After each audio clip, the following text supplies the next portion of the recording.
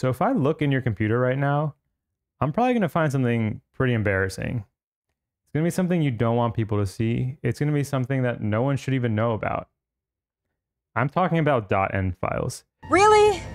This guy again? In this video, I'm going to talk about why .env files are even a problem and how SST avoids them altogether. So let's take a look at what the .env workflow actually looks like so we can understand where the problems show up. So typically you have a .env file that contains a bunch of stuff your application needs to run. This can be anything from database credentials to API keys you need to access third-party services, to random bits of configuration like what bucket to upload user profile images to. You might have different versions of this file for different environments: local, staging, production, and whatever else. And when a new developer joins a team, you typically just copy your .env file, give it to them so they can bring up the application locally. Because there's no central source of truth, this can get kind of messy in practice. What do you do if you push a new change and it depends on new configuration value? What happens if an API key leaks and you need to rotate it? You're stuck chasing your team down and making sure they update their .env files. And it's not just people that need these values, you have systems all over the place that need access to them. Your front end needs to know your API URL, your API needs to know about your database needs to know about some other thing for some reason.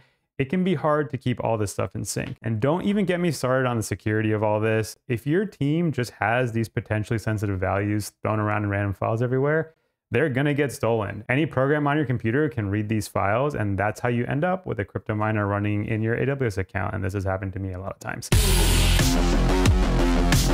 The reason for this chaos is because there's a whole set of things that are important for your application that exist outside of your code base.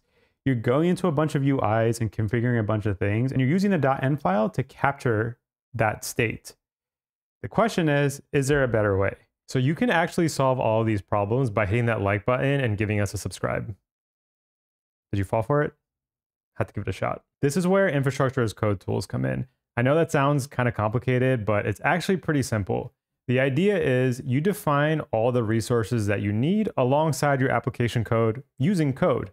That way your application has direct access to all the values it needs without you having to specify anything manually. Everything is automated.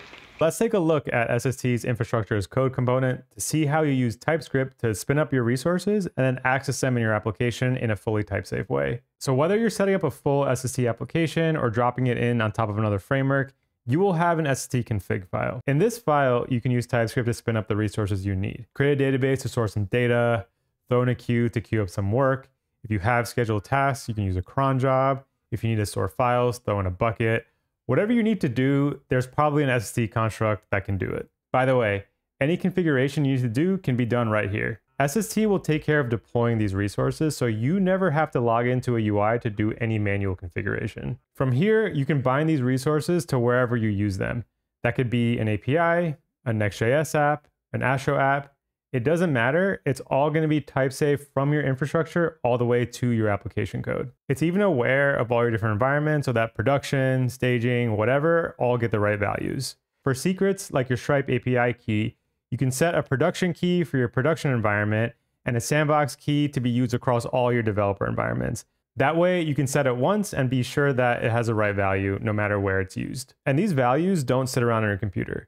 They're kept in a database designed specifically for storing secrets and managed by people whose only job is to prevent them from getting stolen. And that is it. We have solved two problems here today. No more .env files, and more importantly, all of your resources are now tracked in code, so you'll never be manually syncing anything again. My name is Dax, and this has been a whole bunch of stuff. Hope it was useful. I'll see you in the next one.